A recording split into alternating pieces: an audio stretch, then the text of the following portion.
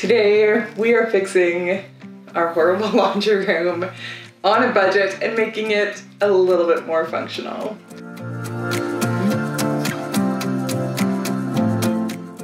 I'm Russell. I'm Lindy. I'm Ray. And we're with Love Crate Celebrate, and we are in our laundry room. And I need to fix the rod. We need to fix a lot of things in here, hey?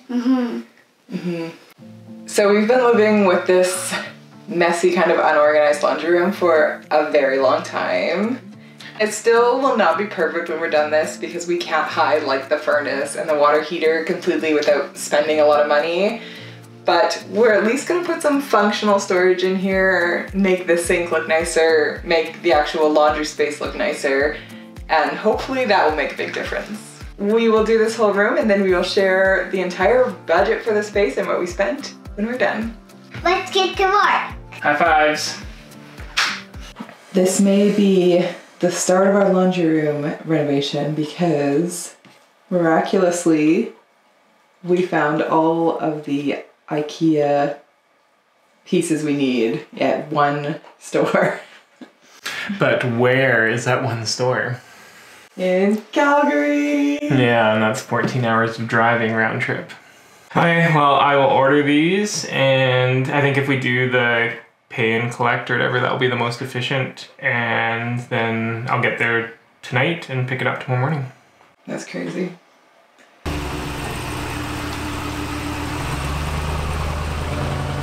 Once we knew for sure what cabinets we were picking up and using, we were able to finalize some design decisions for this space. The bulk of our budget is on this cabinetry from IKEA, so we're definitely going to be adding storage above this washer and dryer unit as well as a counter. And then on the other side, we'll be adding some storage above, underneath, and beside a new sink. And then we have to deal with this electrical, which, although safe, is a bit of an eyesore right now.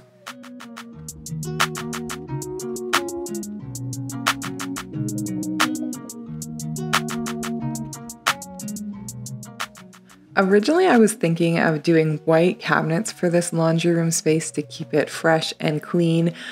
But when these walnut finish cabinets were all available at IKEA, we just jumped on that idea and I built our mood board around the walnut. To keep costs down, we're using some leftover black tile from a previous project, and we're going to be building our own laminate countertops with this thin laminate material. And because we always have sustainability in mind, we're also including some eco-friendly laundry products. The first thing we did to start fresh was completely clear out this room and paint all of the walls white. And you can see that Russell already constructed a bit of a temporary cover for that electrical panel.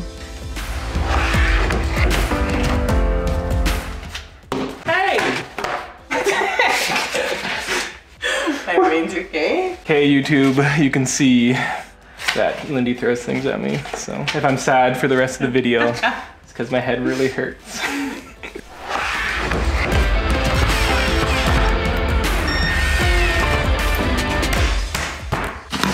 Next.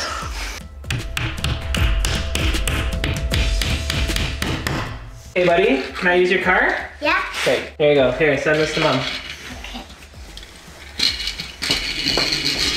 Is that my delivery? Yep. Thank you. Welcome.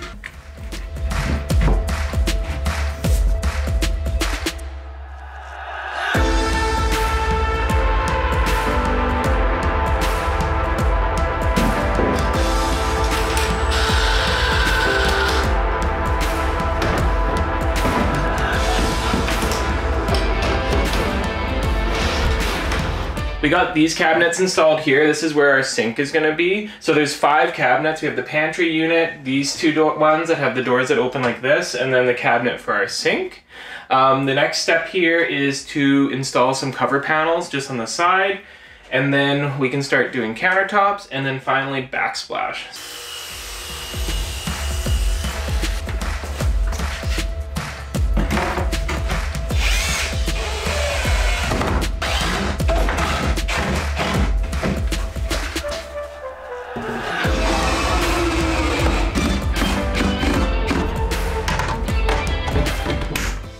For countertops, I've seen countertops get built before, and I thought I could do that. Lindy thought we should just buy countertops because it'd be faster. I don't know if that's true, but hopefully I can build them and hopefully they look great so that I am right.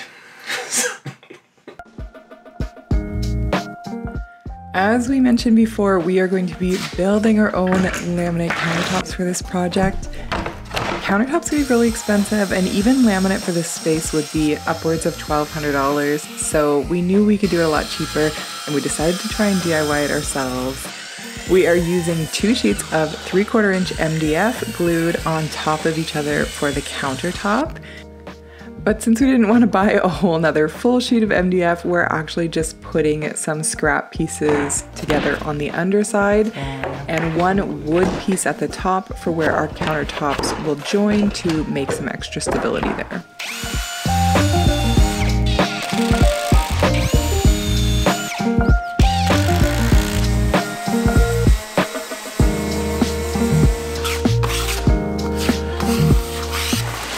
Can you see the sink? It's the sink.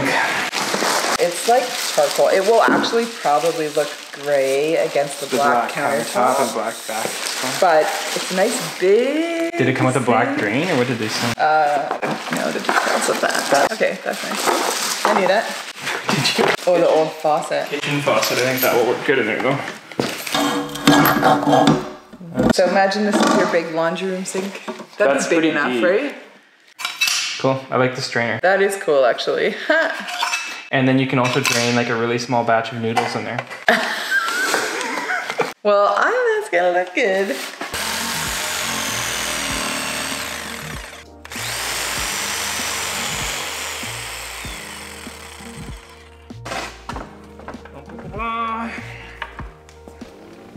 Once we had all of the countertops measured and cut, we could move on to doing the laminate. And we did attempt to do it on the first counter and had a bit of a setback. So I finished this last night and brought it in, and I was really happy with it. And then this morning when I popped in, I noticed that I have a bunch of scoring on here for my bit. So I'm gonna have to fix just this piece and maybe the side piece. You probably can't even see it from the camera there, but I will do a close-up shot. It's noticeable in person. Like, to me, it's... I think people would leave this, but to me, we're not gonna leave it. I think I can do it with swap it out, or I could just glue a piece in the front and your lip will just be a bit different. But. Yeah.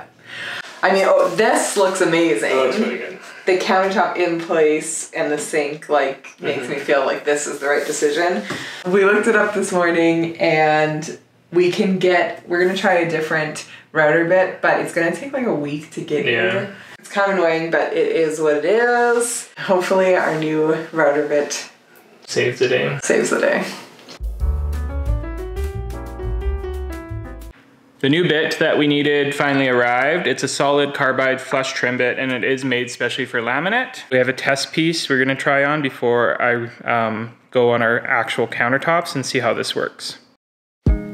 We wanted to cut and attach the side pieces first so that the top pieces would overlap those edges. We cut all the laminate on a miter saw or our table saw and then attached everything with cement glue.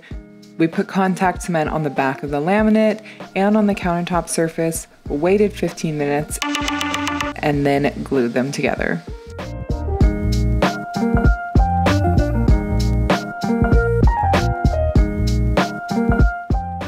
We had purposely cut the laminate pieces too wide so that we could router the edges after and get a nice, perfect fit on the countertop.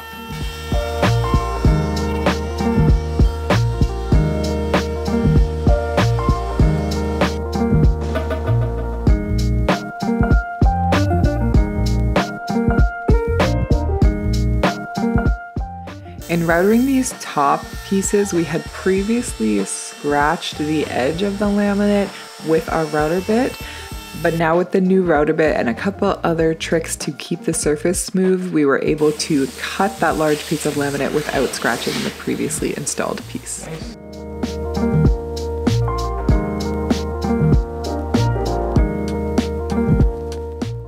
There. Very nice. Like it was always there. I think it was meant to be. They fit perfectly. Good measuring. I only forgot about 1.5 inches halfway through, and I had to add a piece, but I caught it at the right time, so. You'd never know now. That would have screwed me. Well, I don't have 1.5 inches of play.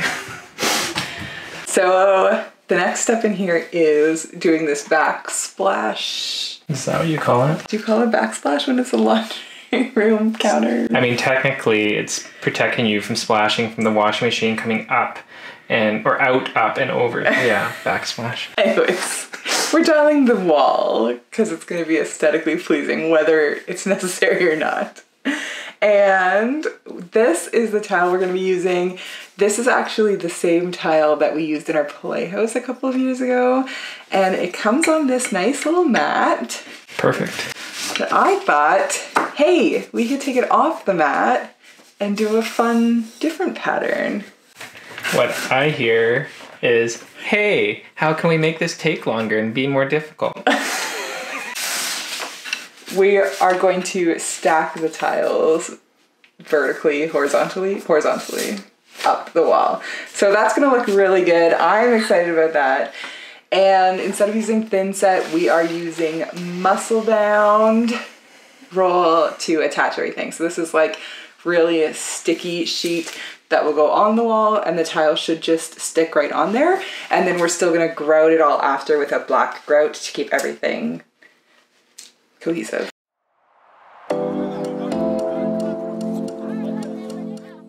First, we added the muscle bound sheets to the wall and then put the tile on. We took some time with that first tile and the first row to make sure everything was going to be nice and level going forward, and then it all went very quickly.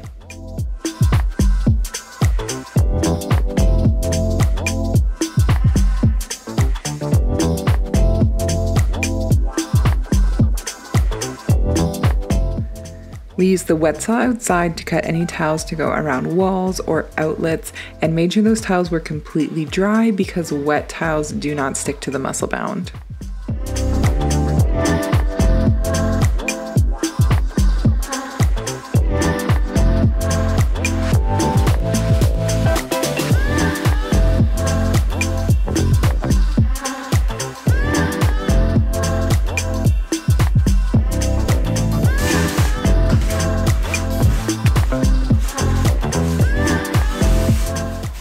The final step of this renovation was grouting that tile, and when the grout was clean, we were ready to put the room back together.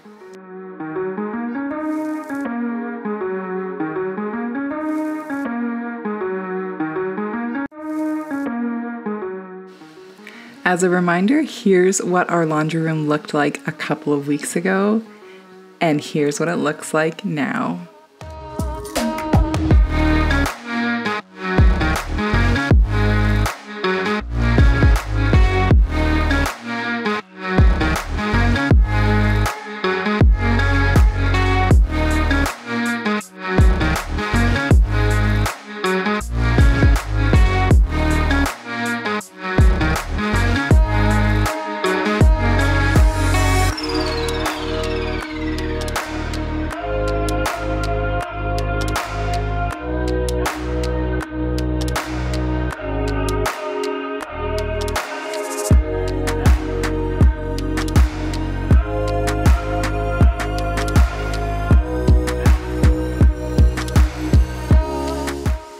And here is our full budget breakdown for this reno. We also included the cost of going to IKEA because it was an unexpected cost, and the value of all of the free to us items that we used in this space.